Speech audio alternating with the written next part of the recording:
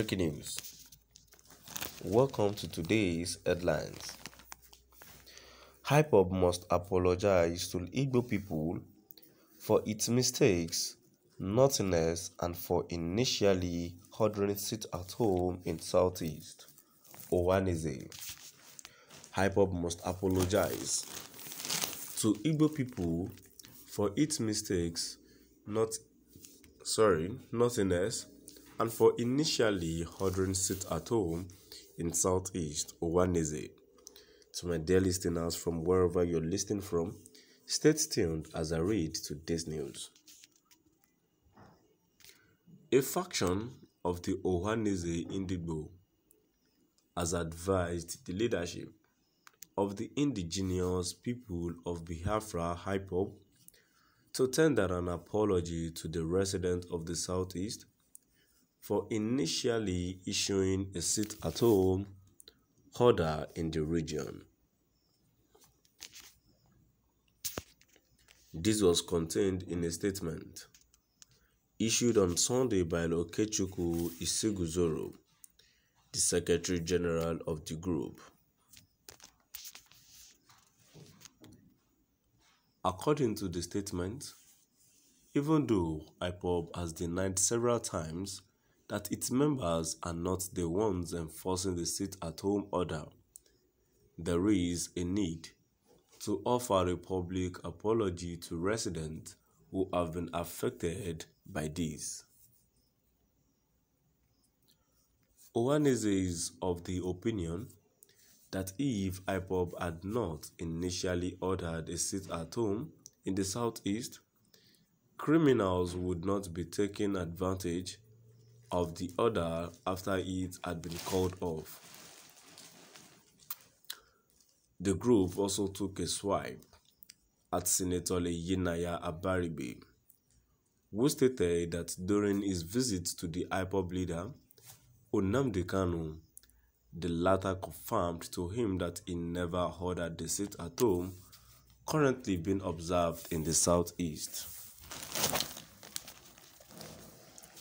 Owaneze Igbo said the senators and some other Southeast politicians who are trying to absolve IPOB of any blame for the sit-at-home declaration are doing so because of their ambitions in 2023, not for the benefit of the people.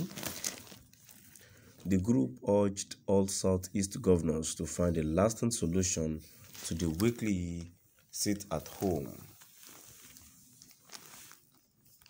The statement reads, Owaneze Igbo worldwide has to call on the Southeast governors to search for lasting solutions to the cessation and termination of the IPOB sit-at-home, since they now blame the delinquent and criminal for hijacking the exercise of sit-at-home, since it is obvious that men of the underworld have taken advantage of IPOB's miscalculation to unleash terrorist raids and onslaught against Igbo.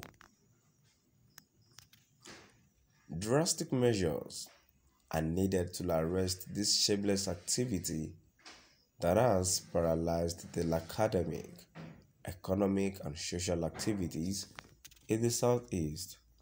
The governors should know that posterity will be unkind and unfair to them if they concede to circumstances of sit-at-home and don't confront the hyper-dreaded monster called IPOB sit-at-home squally. No Igbo governor or senator deserves to seek election in 2023 if they lack the balls to stamp out the disgraceful activities that have ridiculed southeastern Nigerians, who are known as the best black entrepreneurs and business merchants across the globe. We are compelled by the evidence of insubordination before us to advise that the Southeast governors should sack and dismiss all major market leaders in their respective states or give them an ultimatum to quit adherence to the observation of sit at home. Hall markets in the southeast are instrumental in helping the governors to end the absurdity of madness called the IPOB sit at home, because the structure of most influencers of sit at home is amongst the market leadership in the southeast, and any day they pull out of the secessionist crusade, it will collapse like a pack of cards. Those senators trying to acquit and absolve IPOB from the sit-at-home declaration are doing so because of their governorship ambitions in 2023, not for the benefit of the people. IPOB should accept the fact that they illegally instituted the sit-at-home without any consultative meetings with the Igbo leadership and political leaders. They should start by tendering public apology and ask for forgiveness from Igbo for their mistakes and naughtiness, which had destroyed the economic and social activities in the southeast, and they will be forgiven. A faction of the Ohaneze Igbo has advised the leadership of the indigenous people of Biafra IPOB to tender an apology to the residents of the southeast for initially issuing a sit-at-home order in the region. This was contained in a statement issued on Sunday by Okechukwu Isiguzoro,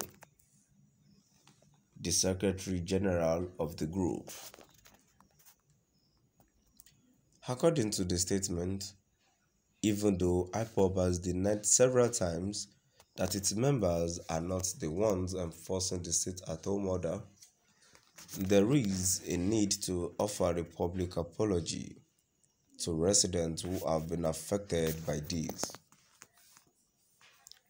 Ohaneze is of the opinion that if IPOB had not initially ordered a sit-at-home in the southeast, criminals would not be taking advantage of the order after it had been called off.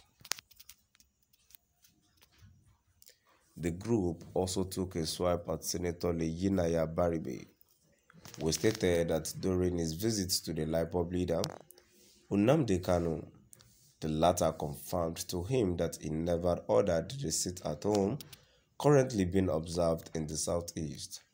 Now we've come to the end of our today's news. Please do drop by at the comment section and let us know what your view is all about. Thank you for listening.